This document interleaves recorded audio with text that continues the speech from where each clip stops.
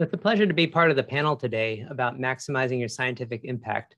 I was asked to discuss self-promotion on social media, so we're going to jump right into this topic, which may not sound like a great idea. Most of us have probably been taught not to self-promote, but I'm going to discuss hopefully some strategies that make it much more constructive and hopefully add some benefit to your academic career.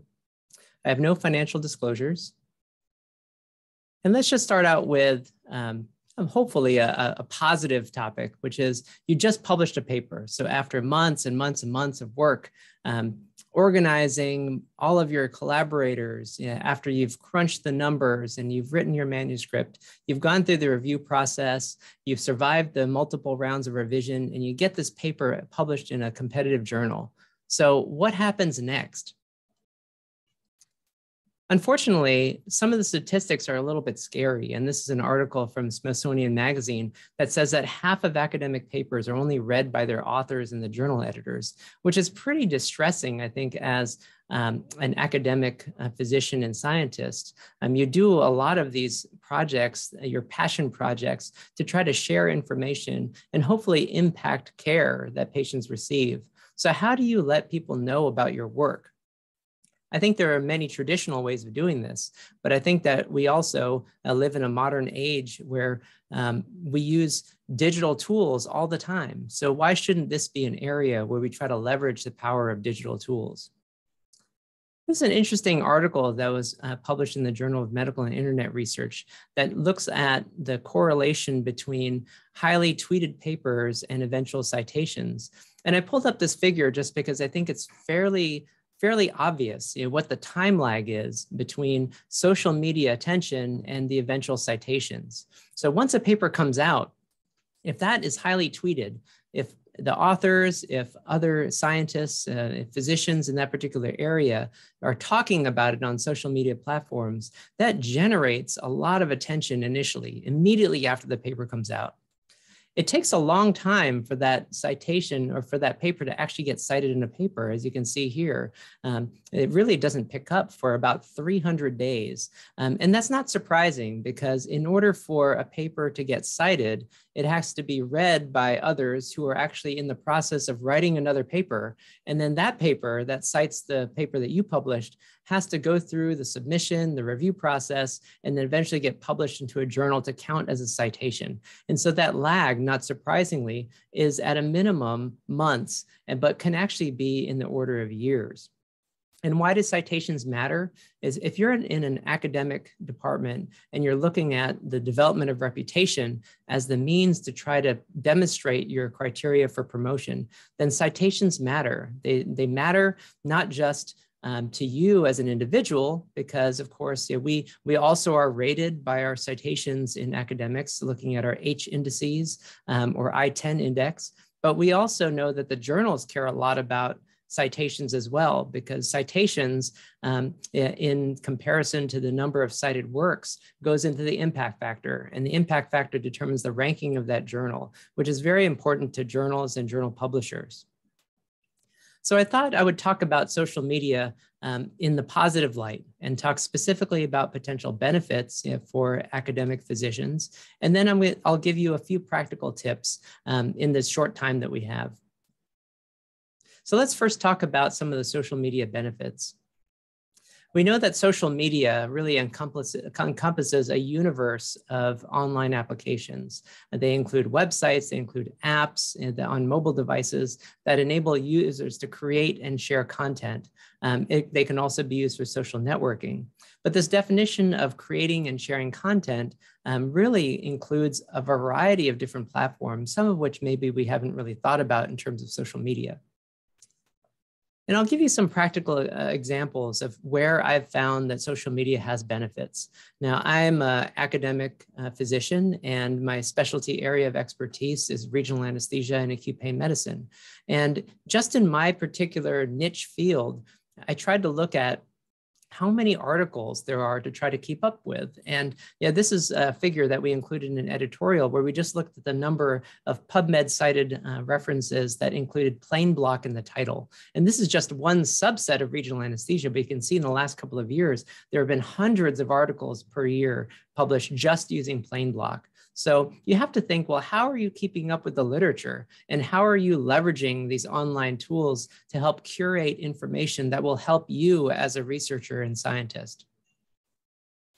And I think when we consider social media platforms, they are ubiquitous, and the most common platforms continue to be Facebook and YouTube. YouTube being number one, but there's a number of platforms in this middle section: Instagram, LinkedIn, Twitter, TikTok, that are rising in popularity, and a few of which have only been tracked by the Pew Institute for a year or two.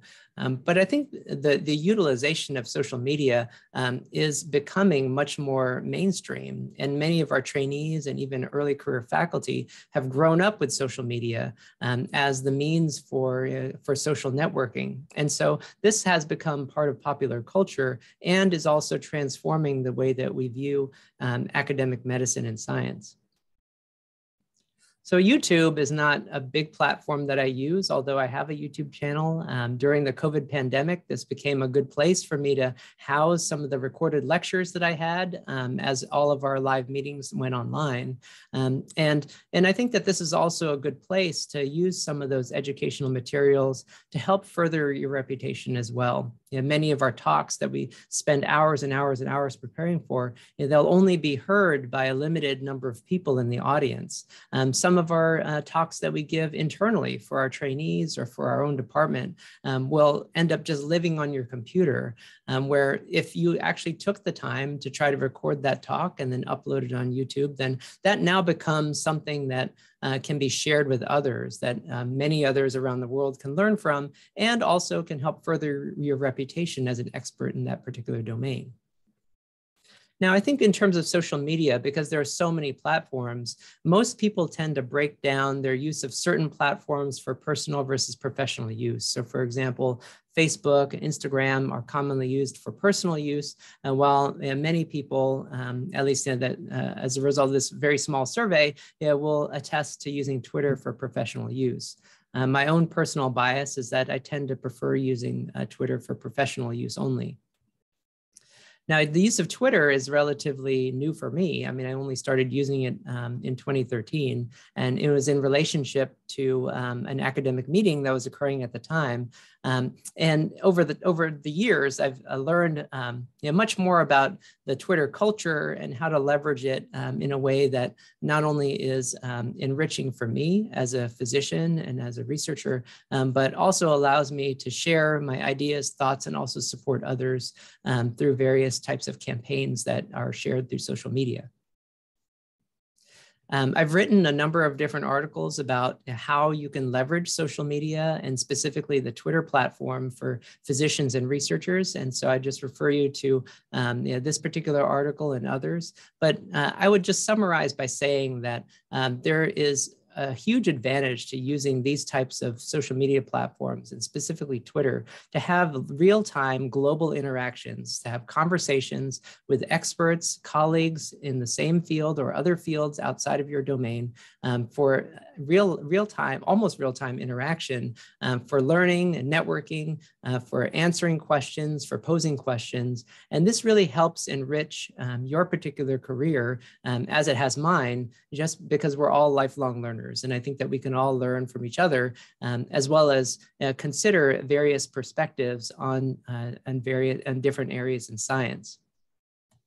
I also think that the positive use of social media, especially for a researcher or scientist who's trying to produce academic work that changes practice, is very important. They should go together. So yeah, I mentioned before from the same paper that this idea of public interest, of generating those tweetations, that social media sharing, that actually can lead and is highly correlated with citations down the road. And it makes sense, I think, for a couple of reasons. I think this is bidirectional. So on the one hand, if you have an article that you publish that's in a hot area of science, then that should generate some attention. The more attention that gets, the more people are likely to read it, and then more likely that similar researchers in the same field will incorporate that reference into their manuscript and eventual publication, and then that paper gets cited.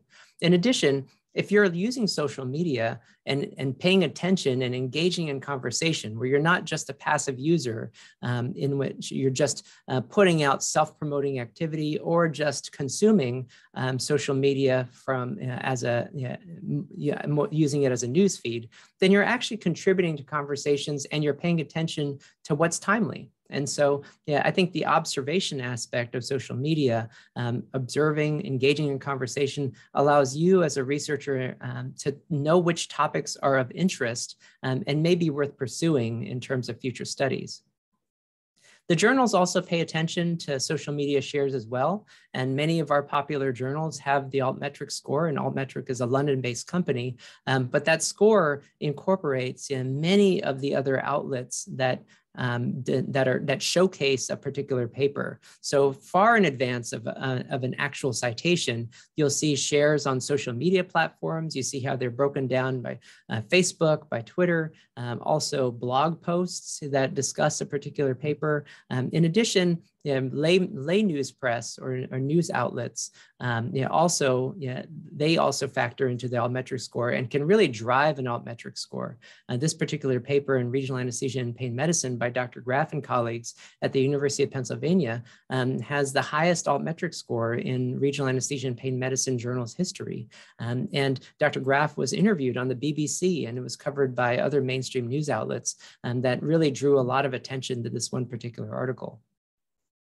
And this is just a single N=1 case study. This is my publication history and citation history since I started my academic career. I didn't publish my first paper until I was an attending. I didn't know that I was going to be interested in academic medicine as a trainee. And so my first case report in 2004 was published after I'd finished my training. And then I went and I did a master's in clinical research while I was working as an attending at UC San Diego. But since then, I've been involved in a number of clinical trials as well as other projects that have led to publication. And you can see where I started my Twitter account in 2013. And of course, this is not causal by any means. But as I mentioned, I think that there is something bidirectional about the use of social media. I think on the one hand, when you publish a paper that's timely and topical, you can share that, and you can also include and mention people who may be interested in the same field to start discussing your article. That also allows people who are in the same area of science to know about your paper and then consider referencing it, so that way it gets cited later. And you can see how that trend of publications and citations increases together. And I think in addition, as I mentioned, as a researcher on social media, on using it because I use Twitter regularly, I also pay close attention to what people are talking about. So that helps me understand which topics are timely and which ones may be worth pursuing, either as a research study or other form of manuscript. And this is just one practical example. I've had many, but this is one that comes to mind very quickly. There was a Twitter conversation a couple of years ago about how the regional anesthesia field has changed so much, and yet the minimum requirements for peripheral nerve block experience for our residents in the United States through ACGME haven't changed. We still are required to have a minimum of 40 experiences managing patients with peripheral nerve blocks. Well, when I was a resident and we didn't have ultrasound and people didn't put catheters in, you could realistically do 4 different blocks 10 times each, and maybe you would feel proficient in performing those 4 blocks. But today with ultrasound, you can put local anesthetic anywhere. And so you could realistically have 40 different nerve blocks and have only performed them 1 time each. And so a friend and colleague of mine, Lloyd Turbot, who's an anesthetist in Belfast, had commented that 100% of anesthesiologists who are competent in 5 blocks is better than having 1% of anesthesiologists competent in 100 blocks. And it goes to the importance, I think, of trying to spread what we do to impact patient care. And this led to an editorial that Lloyd and I, as well as Dr. Karim El-Bogdagli, who's a consultant anesthetist at Guy's and St. Thomas's Trust in London, wrote for the journal Anesthesia. That editorial, it really formed the basis of the Regional Anesthesia United Kingdom's Plan A blocks, workshop direction, as well as cognitive aids to help further promote basic blocks for all anesthesiologists. That led to an international study in which we put together a group of experts around the world using a Delphi process to try to determine what would be a basic non-fellowship curriculum for regional anesthesia for any anesthesiologist. And this was published in Regional Anesthesia and Pain Medicine at the conclusion of that work. So let's just talk about a couple practical tips, and then I'll leave the rest for the discussion. So a couple of things I think that are very important to remember. So social media is never an emergency. So yeah, anytime that you're not sure about posting or tweeting, then just pause. Think about it. Don't do it when you're emotional. Make sure that you're accurate. I like to proofread over and over and over before I post anything on Instagram or I tweet anything. I think it's important that you respect patient privacy. So that is an absolute rule for social media in the healthcare setting. And I also think that sometimes social media posts lack nuance. So always assume good unless proven otherwise, and just educate yourself. So spend some time observing before you start to engage in conversation. So a couple of things I think are easy on the to-do list. So I'm personally biased towards the use of Twitter. I find it very helpful as an academic physician. Also, the size of the post is small, so it's easily digestible. So I would recommend just starting your account and then edit the handle. So initially your username is some element of your name plus a bunch of numbers. So edit that so that way it includes your full name and degrees. Write a brief profile just so that way people know that it's you. If you happen to be giving a presentation or you write a paper, if you're someone like me, I always try to see if those people are on Twitter. So that way when I share their work, either at a meeting or I'm going to tweet about a paper that they publish, I like to give them credit. Add a photo again, so that way people can identify who you are, and just follow a couple of accounts and see how people use that platform. And you learn a lot about the etiquette on that type of a social media format. And if you get to tweeting, then here are a couple pro tips. And this is from a friend and colleague, Jeff Gadsden, who's at Duke University. Make sure if you're at a meeting like this one, that you include the relevant hashtag. So the meeting planners should always advertise with the meeting hashtag on all of their materials and websites, so that way attendees always know if there's a hashtag being used. This helps group the conversations for that meeting and makes them easily searchable. And if you have a topic that you think is of interest to other people, then mention them. As I said earlier, if you have a paper that people are talking about, or you know that someone has published a paper, then I usually include their Twitter handle in my tweet. Also include images. So images are known to draw more attention to a particular post, and they're more likely to be retweeted. And then you can also use that image to tag other people. So in case there are many other accounts and people who may be interested in that particular topic, you can help draw attention to your tweet using the tag feature. The other thing that I just want to say, even though my topic is self-promotion, is that it really shouldn't be about self-promotion only. Use social media for good, use it to promote others. Find people who are doing great work and elevate them. And this is really a great opportunity. As you start to gain followers, then you start to have an audience.